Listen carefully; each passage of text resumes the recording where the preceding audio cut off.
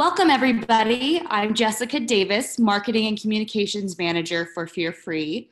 Thank you for joining us for part 2 of the Puppy Socialization series sponsored by SIVA. In this webinar, Dr. Elizabeth Feltis, ACVB Resident in Private Practice, and Amanda Eick, Veterinary Technician Specialist in Behavior, will cover what to do about puppies who are identified as lemons, as covered in part 1. They will cover options from pheromones to supplements to medications used to get these little lemons back on track, keep them in their homes, and improve the lives of everyone involved. If you have any questions during the webinar, please be sure to enter them in the Q&A box. We will have a brief Q&A session at the end of the presentation. We're very excited to have Dr. Feltis and Amanda speak with us today. So on that note, ladies, take it away. Good evening. Thank you all for coming back. We appreciate that. We're excited to be here. All right, so tonight our topic is making lemonade and providing it to our puppies who are atypical and need a little bit of extra help. So tonight we're going to be talking about a couple different cases as a way to kind of review how we handle things at the clinic. So we're going to talk about a couple puppies, and we're actually going to walk you through kind of what we do to help these guys. So for instance, your veterinary nurse comes to you and lets you know that Micah, who's a 10-week-old male mixed breed puppy that's in the socialization class, is having some issues. What she's seeing in class is that this puppy is avoiding all the other puppies. It hides underneath the owner's chair, tucks itself in, doesn't really want to come out and interact. And he's also growling at children who are in the class with their families. When your technician or nurse talks to the client after the class, one of the things that the owners let her know is that whenever they pick him up at home, he actually will bite them to the point that, he's leaving some bruises. And so that's very concerning for them. And so you would need to think about that a little bit.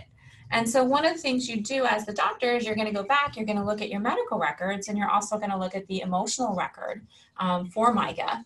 And when we look at that, one of the things we're finding is that he wouldn't eat spray cheese, and he also refused peanut butter during his last vaccine visit.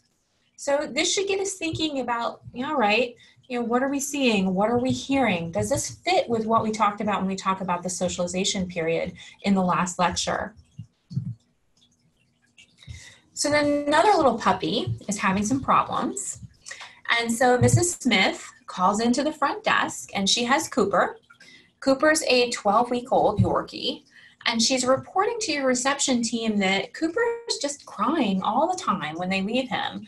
They leave him alone in the laundry area. And also, he's urinating and defecating when he's alone. They noticed the last time they left him that the door frame was chewed on, and he had teeth marks in it, and there was some pieces of wood that were missing.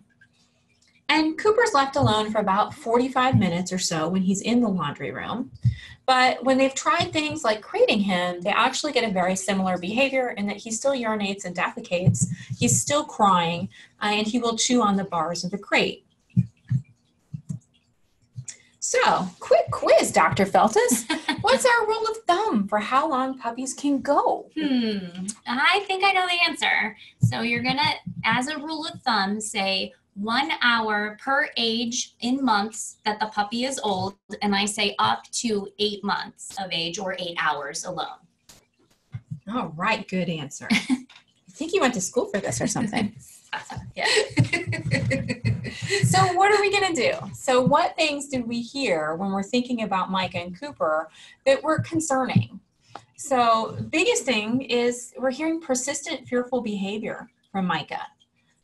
We're also hearing about an unwillingness to explore. And then when we think about Cooper, we have some soiling that's occurring in the sleeping quarters. We also have some aggression that's occurring to his owners.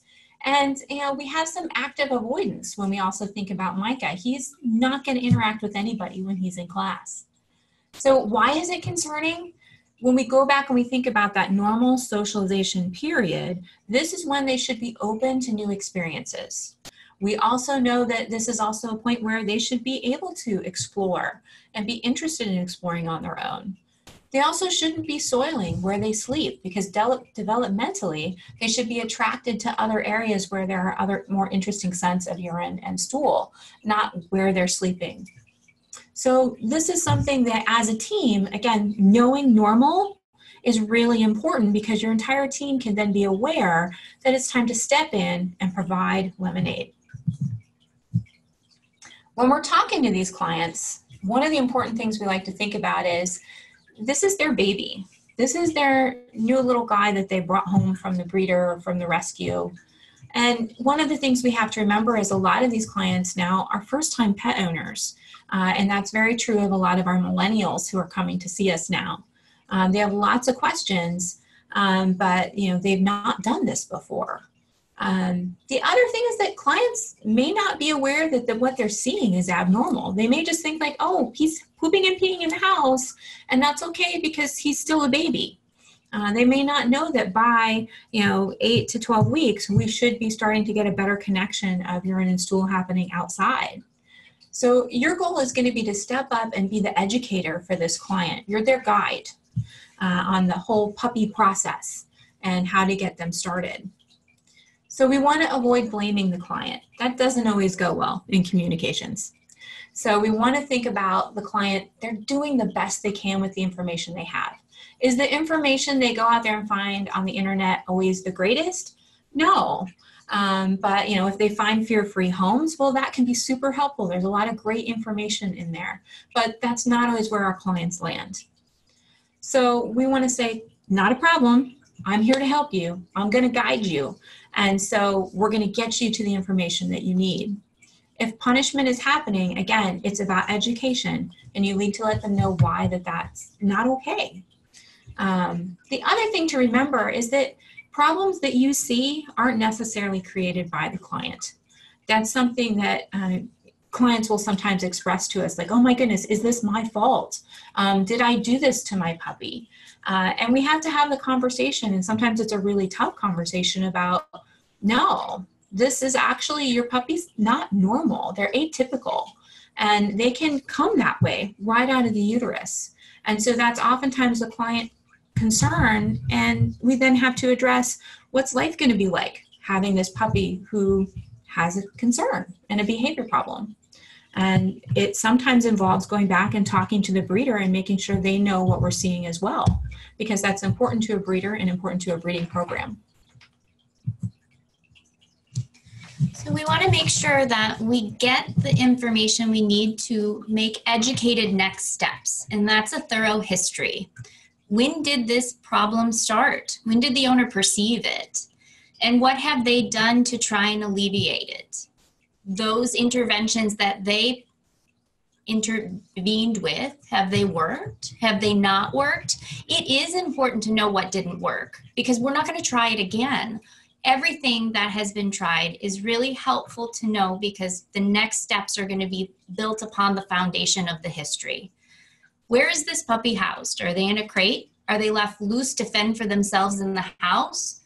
I mean, that does happen. There are some places that are raising puppies with no boundaries, and that's really important to know when there's defecation in the home. Are they not confined enough? Are they left loose? Are they monitored when they're loose in the home so that they are able to tell us when they need to go to the bathroom by circling or sniffing? What type of diet is this puppy on? Not just that, but how are they fed? Are they free choice fed? Are they eating meals? Are they out of enrichment feeders, or are they out of bowls? All of that information becomes something that we can adjust or utilize as part of our plan in enrichment activity and helping with that management and safety plan. What type of activity are they being given? We know that exercise is part of development. Yes, they need to build those muscles. They need to also expend the energy so they're not expending it in a way that we view as undesirable. Where has this puppy chosen as a location to urinate or defecate? And if there's not a consistent location, that too is valuable information. Are they urinating and defecating in the crate? Does that happen when they're only alone, or when they're separated from their owner, or when the owner's standing right there? Do they go to the bathroom while they're resting and sleeping? All of that is valuable information to decide what we're going to do next. And remember, Adaptable junior collars were recommended to be placed in puppy packs. So is it on? Do you see that when they bring them in? And is it fit properly so that it can do its job? It's helpful in socializing or helping the socialization process in a typical puppy. So that's really important if they're presenting as a potentially atypical puppy to help them and get the benefit of that pheromone. You need to do your due diligence. First off, if they're presenting you with what is perceived as a potential behavior problem, we need to make sure that there isn't a medical component. How we do that in the veterinary community is with a thorough physical exam. If we're really concerned that this is going to turn into something needing more than just a glazing of advice, then we need to also work it up. If they're urinating and defecating in the house, we need to work that up with a urine culture. We need to do a urinalysis. We need to do a fecal and a Giardia test. If we're concerned that we might need to add in medication, or if we're worried about a puppy is having other potential comorbidities, make sure we run some lab work. A CBC and a biochemical profile are very valid. If we don't do our due diligence, we cannot say this is for sure behavior. Behavior is a diagnosis of exclusion, and that means rule out your medical components. And this is really important. This is Moose. He's 9 weeks old. He's a German short-hair pointer. He's mine.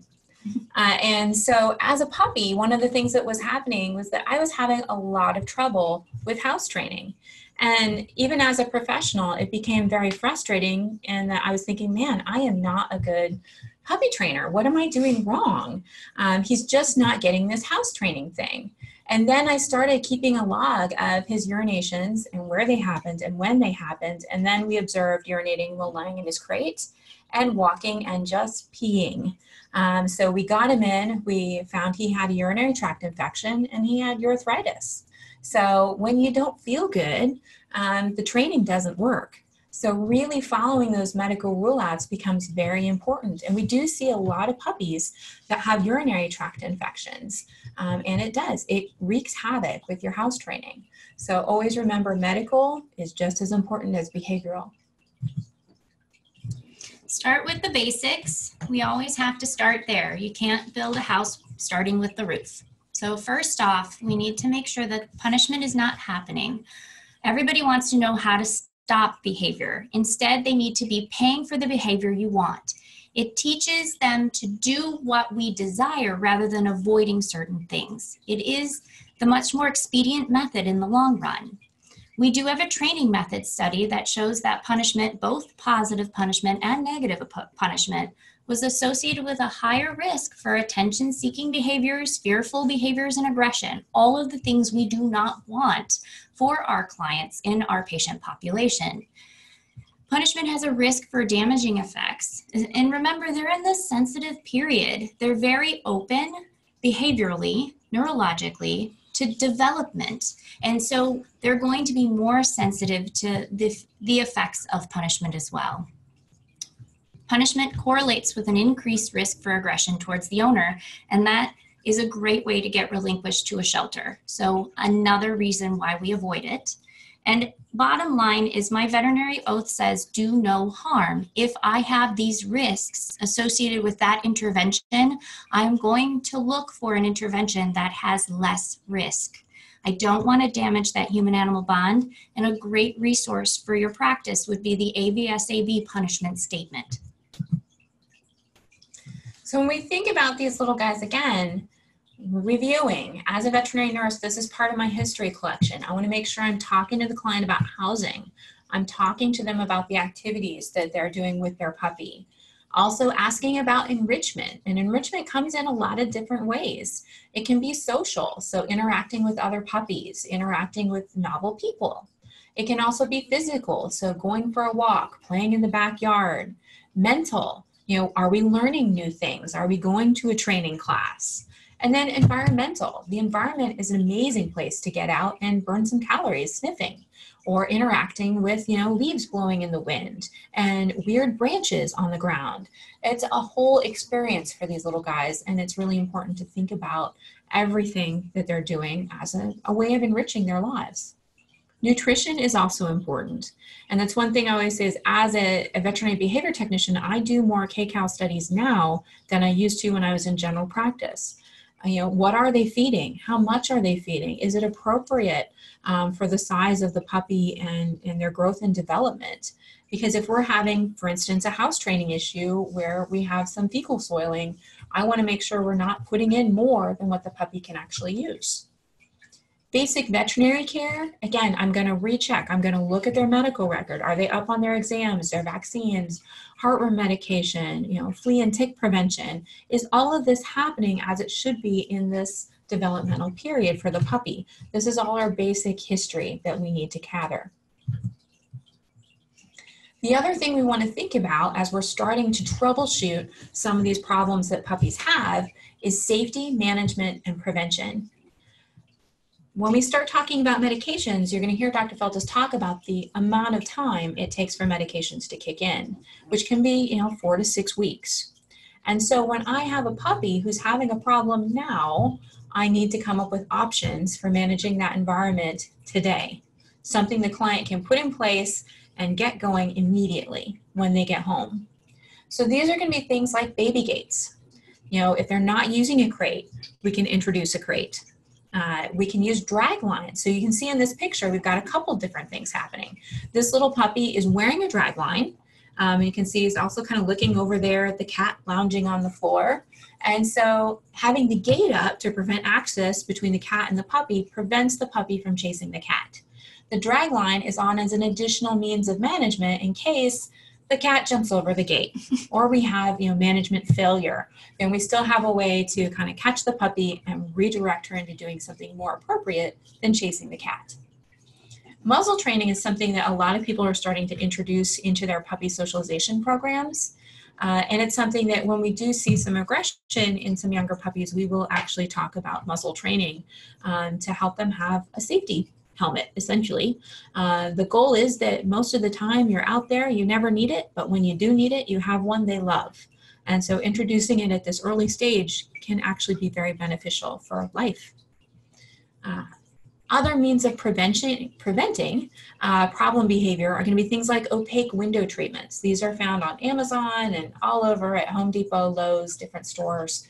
It's static based, so it's kind of a plasticky film. You peel it off and you can actually feel the static charge, and you just apply that to the window. So when you have a dog who is barking at the mailman or at other dogs as he's walking by the house every day, we can prevent practicing that undesired behavior by eliminating access. For a little puppy like Cooper, who's having some issues being alone, we can be talking about that client, or talking to the client, not about them, and come up with ways to say, okay, if we have to leave him alone, what are we going to do? We're going to add in food, we're going to add in video, we're going to have something, we're going to create him a safe room that's comfortable for him to be separate and be safe and okay. And we're going to avoid stimuli as much as we can. And we'll talk a little bit about what that looks like in our patient slides. So a 1-week test run, I think, is a lovely way of thinking about interventions in the socialization period. The first week, the first test run week when you're presented with a problem, easy changes to start with are removing any punishment that is occurring. If they're having problems with that crate, change it up. Ensure that prevention is actually happening. We've recommended gates maybe initially. Are they actually having those installed? Are they utilizing them? Are they closing them? That's all things that are actual medicine here. If they're not using prevention, we can help them accomplish it and reduce the practice of the problem behavior. If we need to alter diet to help with stool consistency or to address other problems, this is the time, this first week of intervention. Add in your enrichment, add in your activity, adjust the activity, and ensure that Adaptil Junior collar that you dispensed earlier is fit in actual use. What we need to do is set up a discrete time that both you and the client can agree upon, let's say, that we're going to inspect the expectations that we've just provided. That's where 1 week comes in. If we say, we're going to do these things, I'm going to give you 7 days and I want to know how it's going. I want to see where we're at and I'd like to see you again. If no improvement is occurring, we're going to go up to our next level of intervention. 1 week is lovely when you're looking at having 14 weeks to do something. So how does this work? So for instance, when we're talking about Micah, initially he's 10 weeks old and we're getting this information during his puppy socialization class. So again, he's avoiding puppies, he's hiding, he's growling at kids, and he's biting when his owners try to pick him up. So one of our interventions is going to be that we're going to stop picking Micah up. We're going to use avoidance and management. So we're just going to avoid it. If there's an emergency where we need to pick up Micah, we're going to feed a treat or something amazing while we scoop him up and lift him. So that way, if we have to pick him up, we're going to pair it with something really, really good. And again, we've got our Adaptil Junior collar on to start, so we're going to make sure that's fit properly and see what happens in 1 week if we just make some adjustments. Cooper, again, we've got vocalizations, urination and defecation. He's chewing the door frame, and this is happening when he's alone for, about 45 minutes or more. So we want to add in some videotaping, and most of our clients have some sort of tool where they can actually get video of what their pet looks like alone. This can be old cell phones, iPads, computers, video cameras. There's lots of stuff out there. So we're going to get some videotape so we know, what does Cooper's baseline look like when he is alone? And if we can, because we know he's going to have some problems at 45 minutes, we're going to not go any longer than 30. So I might run out, take the garbage out, and come back in. I'm not going to also go run to Starbucks and grab a coffee. And then we're going to make sure we give some food as well. And we're going to use a food smeared bowl, and we can try a Kong, and we're going to say, okay, what can he eat? What is he able to do when he is alone? And when we think about food smeared bowls, what I want you to envision is that you've got a plate and you have a spatula, and you dunk the spatula into some icing, and then you take the icing and you smear it on the plate. So it's something that's easy. The animal just has to lick it. They don't have to pin it down and hold it like they do a Kong.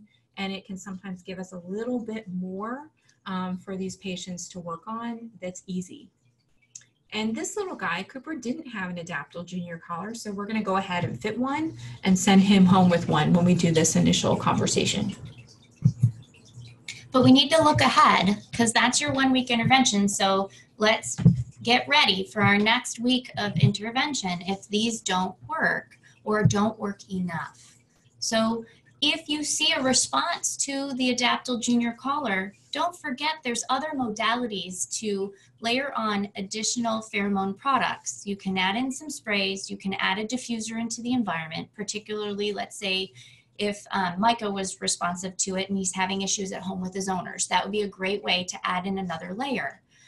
We had that positive study that we discussed at our last talk, and that one showed that the socialization period for typical puppies was enhanced. So we need to make sure that for those that are atypical, we have them also covered and receiving the benefit of the pheromone products.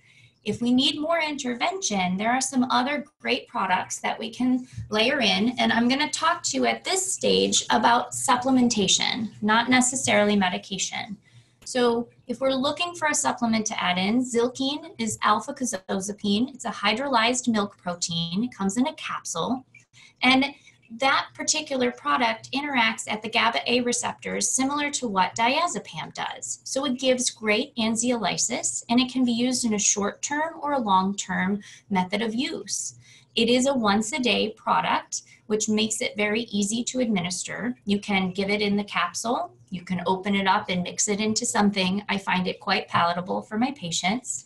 And I do feel like this is a quick-acting type of supplement. So I tend to see effect within that first couple of days up to the first week. Sure, I can see more effect as I go on, but when I'm looking at 1 week intervention, I really do feel I see something very early in that week. One of my things that I'd like to take note of is that it does have a glucose sucrose content within that as a filler. And so if you're worried about glucose in a particular patient, not typically in this age group, but if you are worried in relation to that, you need to keep that in mind. This product does have that as its filler. Now, another product that I like to utilize in my juvenile patients is Angstitane.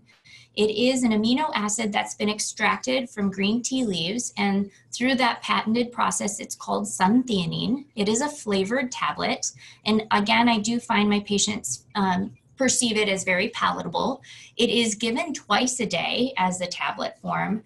Currently, the larger tablet size is on back order. We're hoping that it comes back this summer, keeping my fingers crossed because I do enjoy this product. Again, I tend to see this one as being later in that week of intervention, not earlier on. So it's something just to be aware of when you're layering these supplementations in. And I feel like what we tend to get out of this product is similar in that you have some GABA help and you get some inhibition, you get anxiolysis, and I do, again, find it very useful.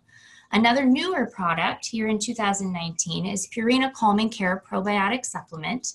It has a very specific bacterium, BL999, that has been shown to be very beneficial behaviorally. Please remember that there are much more serotonergic neurons in your GI tract than are in your brain, and it has a lovely system of interaction. And this particular probiotic is acting on the behavioral health of the patient. So it is supplemented through the diet. It unfortunately can take up to 6 weeks. I will tell you that I have had some patients see effect within the first 2 weeks. So this product is in it for the long haul. It's not something that I'm going to say, hey, how is your probiotic going to be doing in 1 week? This is something where when I see a more significant patient, I'm going to add it in, particularly if they're trying to, in a juvenile, not necessarily go to medication early on because it takes a little bit longer, but it comes in a little sachet, it's utilized once a day, and it is perceived as also very palatable. So now we're going to look at Micah, who's another week older, and Cooper, who's also another week closer towards aging out of his socialization window. And so Micah, after our 1 week test, he's still avoiding puppies. The hiding is resolved though, so he is coming out from underneath the chair in the puppy social. There's less growling at the kids, but it is still there. And the owners are just completely avoiding picking him up, so they're not getting bit. They're also not picking him up. So we know we need a little bit more help here. So this is going to be a case where we're going to add in Angstitane twice daily. And he was responsive to the pheromones, so we're going to add in an adaptol diffuser. There's no cap on that product, so if they're responsive, we can add in more. So for Cooper, he's still vocalizing. We still have urination and defecation. And again, we're seeing some change now on our video monitoring in that this is actually occurring even 15 to 30 minutes into a departure. So actually a shorter amount of time than what the owner originally thought. He also, again, is not eating. We're leaving him amazing food. So cream cheese, spray cheese. They threw a steak in the blender and smeared that on a plate, and he still couldn't do steak. So he's really uncomfortable. So part of our therapy is we're going to continue to monitor. We're going to try and offer food if there is an unavoidable departure where we have to leave him alone. But we're also going to manage by avoiding departures. So if he can stay with a neighbor, a family member, if he can go with them on their trips outside of the house, we're going to take him with them. We're also going to continue our Adaptil Junior collar. And we're going to add in some Zilkine once a day and then Purina Calming Care. So we're going to add in something we're going to see help within a week and something that's going to take a little bit longer because he needs as much as he can get right now. So again, I think many of us might be starting to think about medication, and maybe we were thinking about medication before, but one of the things I want to bring up is that these are fuzzy puppies, tiny babies in their homes, and not every client is going to be receptive to the medication talk. Did those clients receive medication talks prior to where they're being presented in the slide? Potentially. And that's really, again, if they're refusing it, that's where we're going to start throwing in those supplementations. But for medication, yes, let's make sure that we rule out medical problems outside of the brain so that we have the option to medicate. A CBC, a biochemical profile, urinalysis. Why do I want that now? One, yeah, I want to make sure that they don't have another problem I'm missing, but I want to get baseline blood work. I always check blood work about 2 months after starting medication. I want to know how the body is reacting to that medication, and that's one of the ways I can take a snapshot. So please remember, though, that we've seen a case with aggression in the socialization period that is persistent, and I, for one, believe that's a crime against nature, because these puppies are not designed to do that. Yes, can they growl at something? That's possible, but persistence in that behavior, to me, says that I really need to be thinking of this as an outlier, and I need to be looking at what is my best lemonade that I can provide. And sometimes when I'm looking at a crime against nature, medication is going to pop to the forefront. And so those conversations can be tough, and having them is really, really important, because we don't want to pass go on an aggression case. We really want to look at what's my biggest intervention I can do to minimize the practice of that problem. Another thing is profound fear and hiding. That's a welfare concern. If we have an extremely fearful and panicked puppy, medication is a benefit and a blessing for those individuals. And so that too is something else where I view, I'm on that board going, don't pass go. I need to make sure that I provide this benefit. And if that's not part of your practice, there is nothing wrong with it, but that is why there's a college. And look for an ACVB boarded veterinary behaviorist or a resident. We are here to help. We can consult with you over the phone. We can see your patient. We'd love to work with you. And a referral is a process and an option for these individuals. So I want to make sure that we all keep that in mind when medication starts to become something that's important. Please also realize that through some of our fear-free companies and our sponsors, there are options. So I know in our Diplomat College, Dr. Tynes at SIVA, for example, is always available out there and willing to take questions, particularly in those cases where we've utilized pheromone products, and she's potentially there to help you. So work your network and find who's out there to help you. We all want to see everyone succeed. So you've said, I'm going to treat this puppy. What do? We get comfortable with a few daily medications. And I get this question a lot from my referring clinicians. They want to know, what should I have on stock? And really I say, you should have on stock what you're comfortable with. And comfort means that you know what you're using, you know what it interacts with, you know how it works, and you feel very comfortable in what to expect from its use within a patient. So for what we're talking about today in a juvenile patient, we have some products that are actually FDA approved. Yes, they're FDA approved for canine separation anxiety with behavior modification, because no drug should be labeled without that. But you know, they are approved for canine species. So I think that's really important when we're talking about puppies. The first would be Reconcile, which is fluoxetine. It's an SSRI. It increases serotonin at the neural synapse, and it does so by blocking its reuptake. So you don't tend to take it away. It hangs out there, it does a better job, and that doesn't happen overnight. This takes time. Neurochemistry shouldn't be in an instant. That's where you get side effects. So 6 weeks to full effect. And remember, cytochrome P450 competitive inhibitors are something that there's going to be an interaction or a potential interaction with, and something we at least need to know when we're utilizing something, that there could be some wonky absorption going on and effect. Tricyclic antidepressant that I'm referencing would be Clomicalm. That's clomipramine, and clomipramine is the most serotonin selective of the tricyclic antidepressants. It not only blocks the reuptake of serotonin, but it also does so with norepinephrine, so you get a little bit more help there in a different way. And another thing to think about is it can take 4 weeks to effect, and that can be really beautiful when you only have 14 weeks that you're working within. Things I think about with clomipramine, if they have glaucoma, if they have cardiac disease, conduction disturbances, those types of things are going to be something that gets my attention and makes me avoid this drug class. But in general, it can be a nice one, particularly those young puppies that we're trying to get quicker effect with. Any daily medication that's something for the brain, you start low, you do not start high, but you do increase.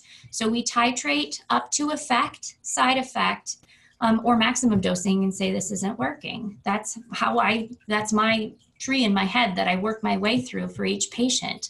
I increase about every 2 weeks. And then at times I will sit for 4 weeks and make a decision if I'm getting somewhere, but I'm not quite sure that I need to go up again. When I need to take these out of the system, because we have some stable behavior and we want to see if they're doing anything, I'm going to decrease by 25% every 2 weeks and monitor for regression. I'm also going to take it away cautiously when it's not doing something and I want to change to something else. I'm not going to cold turkey it because I want to spay the dog.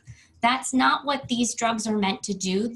If they are receiving benefit from it and they are on it, then we want to have the kindness to take it away slowly or to leave it alone and make it part of our plan when we're going in under sedation or surgery, and be able to have them have the benefit of the psychotropic that's giving them an advantage in the state that they're in.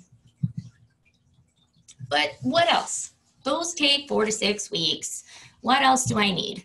I need to help this puppy in a week. I mean, that seems crazy, right? But I'm going to do my best. And by doing that, I'm going to look at as needed quick acting medications.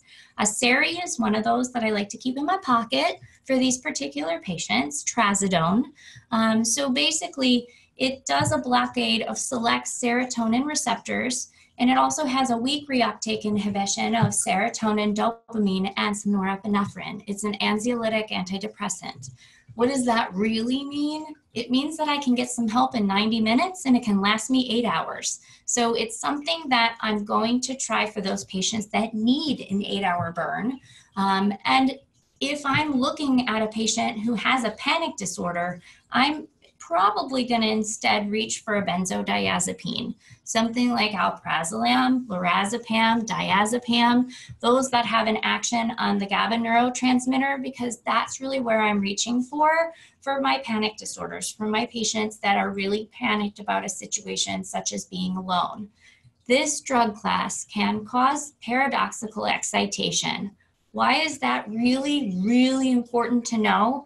Well, I've had 2 conversations this morning with some referring veterinarians that I have to say, remember, we're talking about a patient who's having an issue in a crate, who's already panicked. If I give this drug and walk away, what if they're paradoxical and then they break their teeth off? That's a problem. I need to know what they're going to do on any as needed medication while I'm observing them. And if I can't do it directly, which I never can do, I'm going to have my client do it. So it's a vet-directed trial where the client watches to see when does it kick in. So what's your onset time? 30 minutes, 45, 60, 90. Let me know. How long does it stay in effect? How long do they act different? And what type of side effects are we concerned about? Because if these side effects are not going to be conducive to being alone, then I'm not going to use it when alone, and I'm going to find a different drug class. So anytime I'm using a quick acting, those are how I do my trials. I want to know, when does it kick in, how long does it last, and what does it look like? So again, we're going to check in with Micah and Cooper.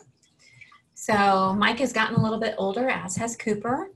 And so after we added in the previous step of therapy, what we're seeing is that we're having less avoidance of the puppies in class, but we're actually getting a little bit of backslide here in that we're getting more growling at the kids who are present.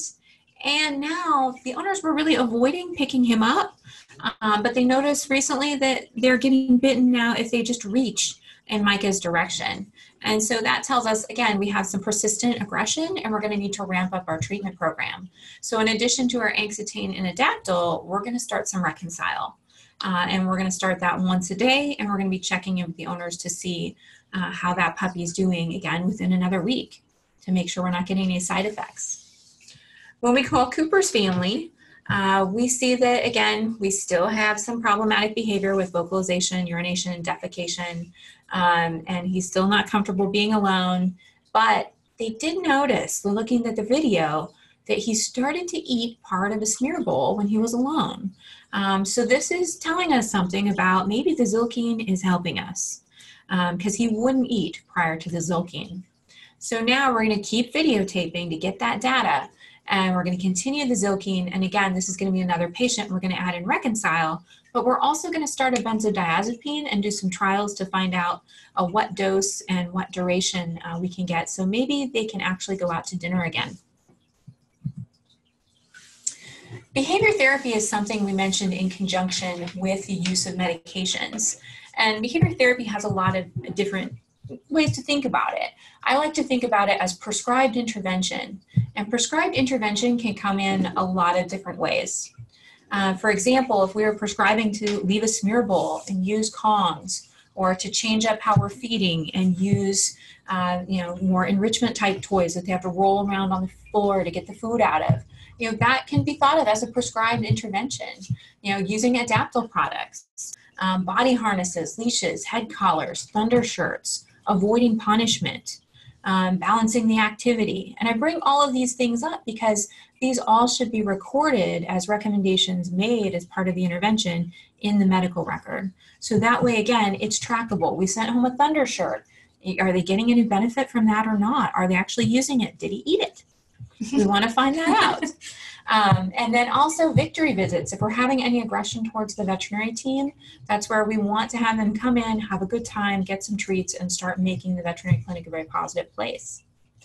When we start working on things like, all right, I need him to feel more comfortable being alone, we need to work on reaching and touching, these actually should become scheduled nurse appointments. This is more than a victory visit because we're going to actually implement training and we're going to implement therapy such as desensitization and classical counterconditioning.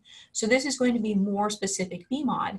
And again, this is happening through a conversation between the nurse and the doctor about what therapies and what techniques are going to be best to assist that patient in making forward progress.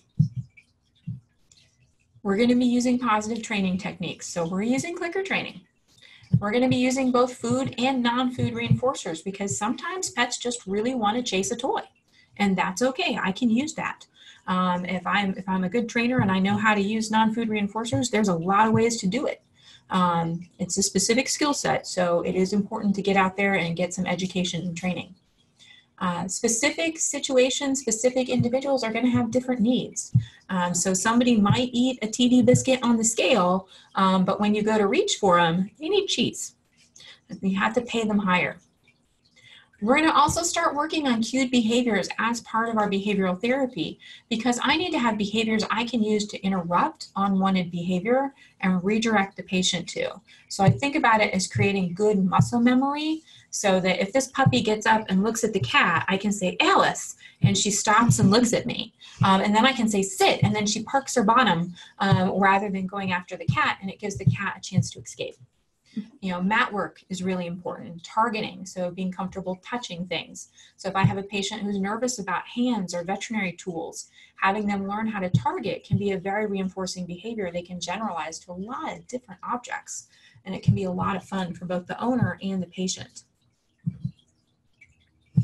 We have to set expectations before we start interventions. And that's really important when we're using medication, but please recognize I mean that for every intervention that we use.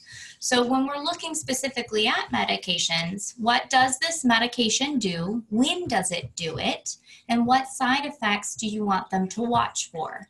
Please caution them. They could get better. Yay, that's what we want. But they may not. If they don't, what would our next step be?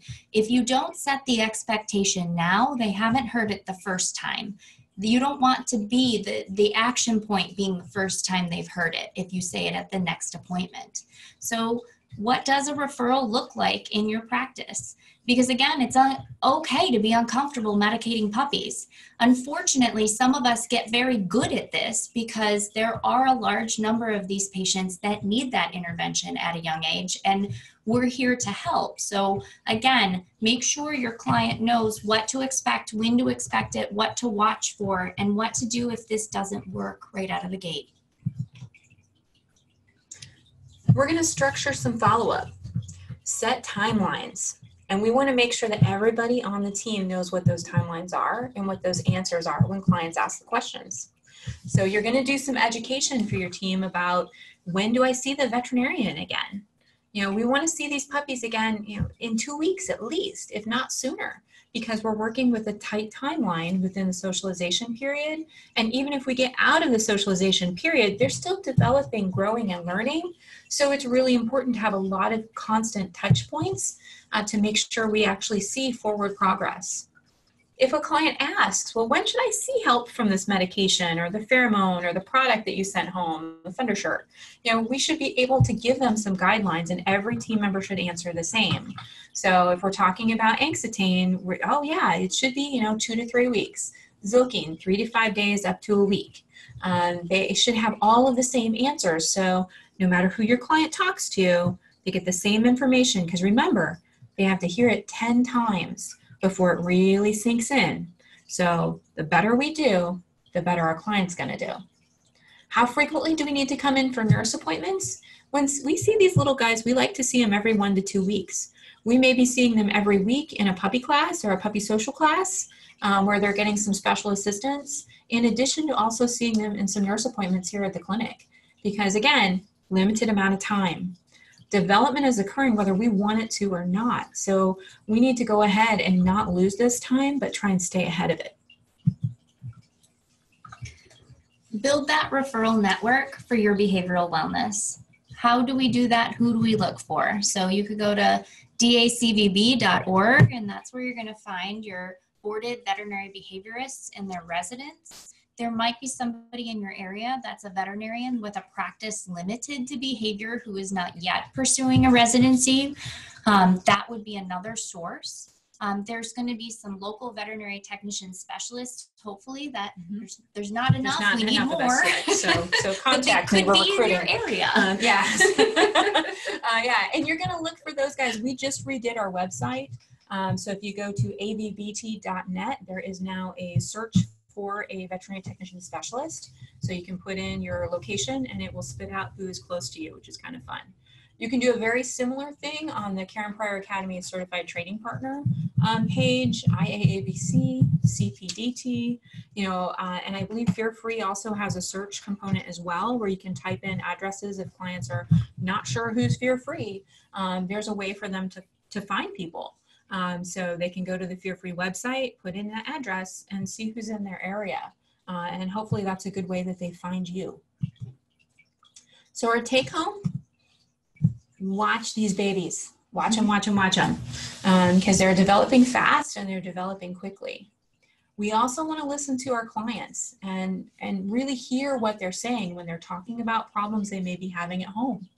Be proactive. Remember that those pheromones should be in your puppy packs, but that's not good enough. If it stays in the puppy pack, it doesn't help you, it doesn't help your client, it certainly doesn't help your patient.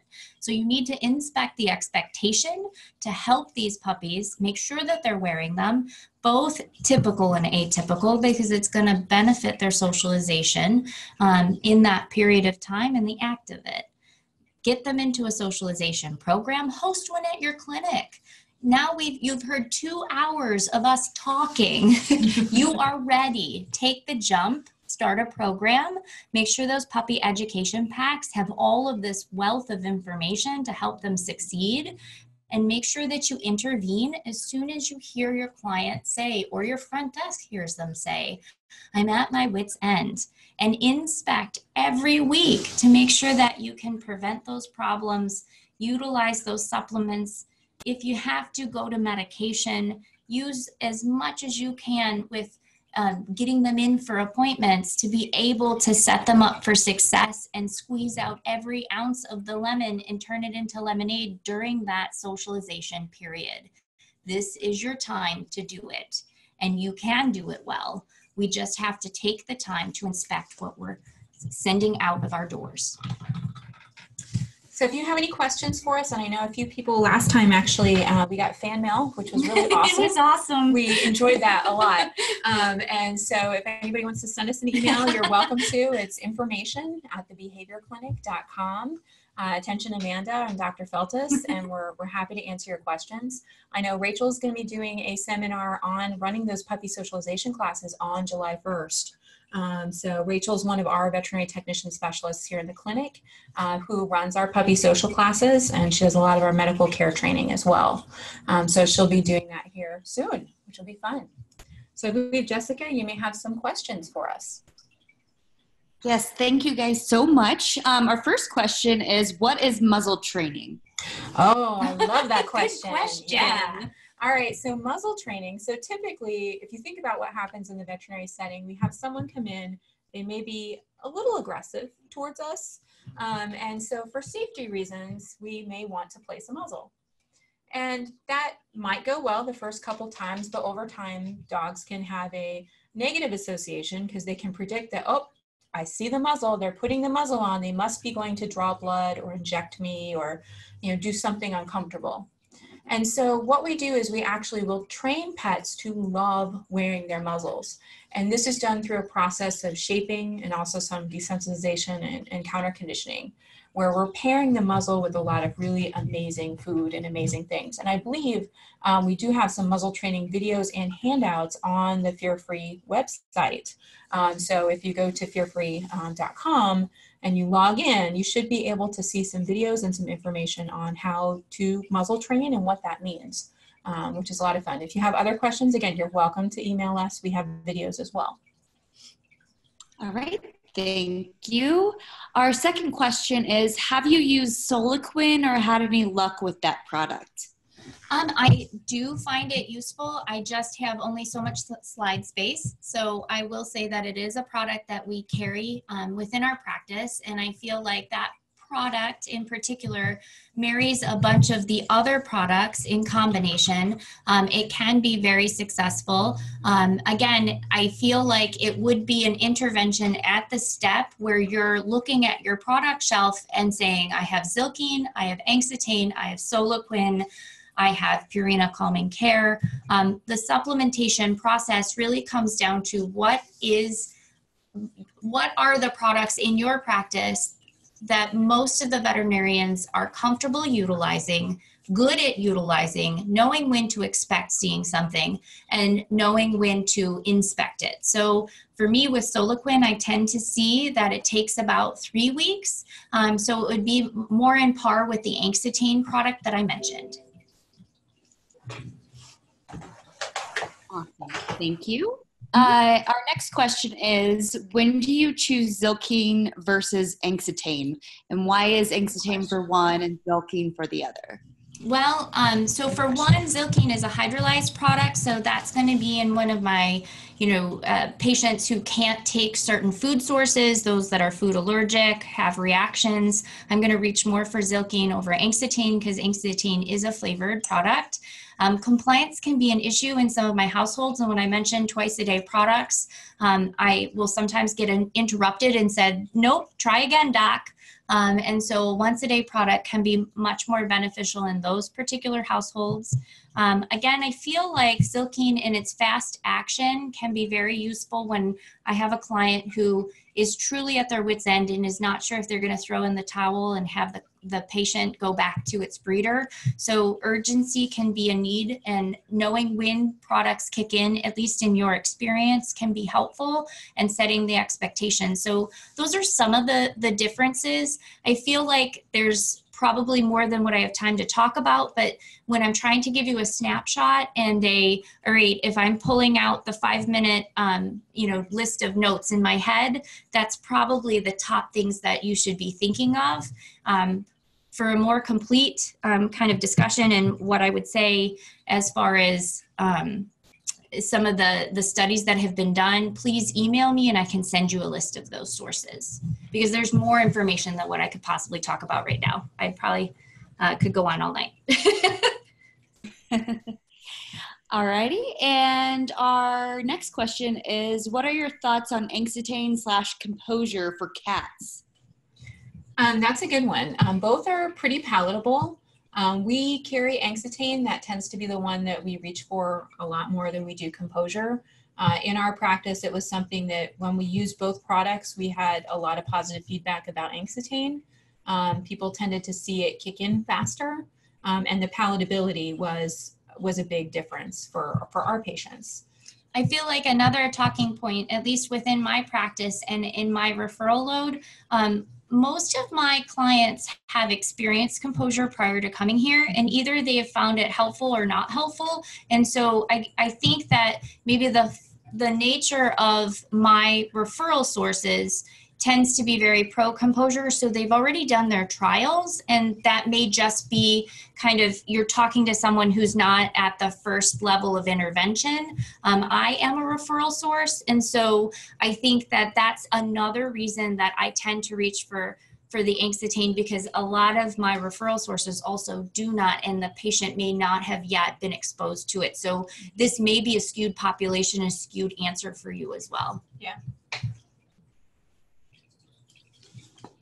Alrighty, and then our next question is, how do you keep these calming products in your clinic when clients can get them cheaper at other places like Amazon? Our clients are getting these calming products and others cheaper than what they can get them into our clinic. What are your thoughts? So, okay, I put my practice manager hat on. And so I look at the value of what we can provide here in the clinic. So when our team is presenting a nutraceutical, they're again presenting the value, they're presenting the information about the product, they're able to answer questions that Amazon can't answer. Also, when the client needs support, oh my goodness, he ate 5 or he ate the whole bag of Composure, what do I do? We're the place they call for support. And so that's something we look at. We also try and price relatively competitively so that, you know, one, I want to cover for our services, but you know, if I can get it here, great. But honestly, having products here and being able to put them in clients' hands during the appointments does make a big difference. If I have to send them to an online store like VetSource or one of the Vet's First Choice, those things, they're going to have a chance to go online and search a whole bunch of other areas. But if I can say, I've got it here, would you like to go home with a month's supply? Would you like to go home with a 3-month supply? What can I set you up with? They will walk out the door with the product because of the convenience purchase. It's here in the clinic. Please remember, these are puppies in their socialization period, and urgency is really your product, isn't it? Yeah. I mean, ultimately, I'm in this appointment with this client and I say, you know, you can go get this on Amazon, but I am not sure that is in the right interest if you want to get it started today. It could be here tomorrow. It could be in here in 2 days. I don't know if you have Prime, but ultimately, I want this in the patient yesterday. And so most of the time in my appointments, I can send them with the first product, and I'm very candid. I say, I know you can get this at other places. What I can offer is that we can start this right now. You can put this in your patient as soon as you get home. And I want to know that that's happening quickly so that we can see progress. If you choose to get it elsewhere, I understand. However, I'd really like to get this started today, so maybe we can think about using that as the second refill when we know this is working and I already have the feedback that this is working, so that your patient's chart is complete and I'm helping your puppy be successful. So that's my take on it, is you have 14 weeks and I don't know that 2 days is really the smart way to go. I think you want to take it home now. Good question though. It's a challenge. That's a challenging question that I see all the time on the practice management forums. So but it comes down to sell your clinic, sell your product, sell what you can do for the client, and that urgency of getting it home with them today. Alrighty, and our last question is, it is really hard to tell a client that what I am seeing in their puppy at puppy socialization class is abnormal. Even harder to get them to a vet behaviorist as soon as possible. What is the best way to have this conversation? Ooh, that's another really, really good one. And I bet Rachel will also address this in her questions probably on the first as well, because I see this one coming back. It is a hard conversation. And so when we're doing our puppy socials, one of the things that we're making sure to do is talking about normal behavior a lot. So when puppies are playing and puppies are interacting with things, we're pointing out that normal behavior as much as we can. And that way, hopefully, we're starting to bring it to the forefront for the owner that, wait a minute, I'm not seeing these things that she is saying are normal. Maybe I need to talk to them after class. And when we are seeing things that are abnormal, the first time they come up, we may be like, okay, you know, I just wanted to let you know, I'm a little concerned about a couple things I'm seeing with Fluffy tonight. I would like you to watch these at home over the next couple days.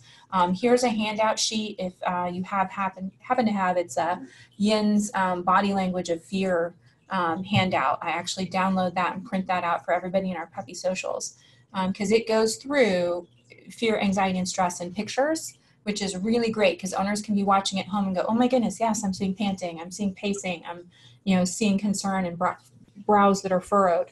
And they start picking up on it a little bit more at home, and then they report back to you. And then you have another conversation. Well, what did you see at home? And it starts to drive that conversation about normal versus abnormal, and then going, okay, well, what do we do? What do we do if it persists? So if the client doesn't buy in on the first conversation, when they come back for the next class, again, what are we seeing? Point out a lot of the normals and have a conversation about what's concerning.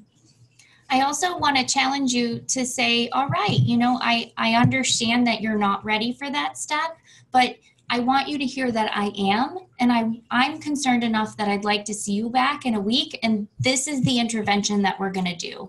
You're not ready for medication, you're not ready for supplements. Well, let's refit this product, let's use management, safety, and avoidance, and let's take away the punishment, and let's see where you get in a week, because I really want to make sure that the problems that you're reporting that you feel are distressing are starting to abate, because this is a dog that's going to be with you. I mean, this Chihuahua is going to live for 16 years and it's going to be your best friend, but I don't want your best friend to bite you. So let's make sure that we're seeing the interventions be successful. And if in a week they're not, well, let's have another conversation and let's see what we're both comfortable with. Mm-hmm. So I understand they're really hard to get referrals, but we also are here on the phone and can take your calls if you need anything that needs to be treated within your practice. If they agree to let you treat and you would like some consultation, please reach out to a boarded diplomat, to their resident, and we're here to help give you some guidance, because we do see the ones that say yes, and we have experience treating a multitude of these guys. So benefit from our experience, I'm happy to share. Yep. And we'll also pull up information, you know, if I've got a client who's like, well, you know, I just don't know. That's where we're going to cite what we know about normal behavior and normal puppy development and provide them with additional, you know, handouts and materials to help them go, oh, wow, yeah, you're right. I didn't know that this was so important in this this socialization window. I had no clue about this. Because always remember, you know, as a technician, I had zero behavior in school. I had to go out and find it. And a lot of our veterinary team members don't have much behavior education. So the public, when you think about the public, they have even less education. So it's not an easy sell, and it's going to take time, but you have to be patient and consistent, and they will come along. They will come. All right. Thank you so much, Dr. Feltus and Amanda. Thank you, SIVA, for sponsoring us. And thank you, everyone, for joining the webinar tonight. Be sure to check out the last webinar in the Puppy Socialization series on July 1st, which will cover running a puppy socialization program in your practice. You'll be able to find the recording of this webinar on fearfreepets.com within the next week or two. Thanks again, and have a great night. Yep, thank you very much. Thank you.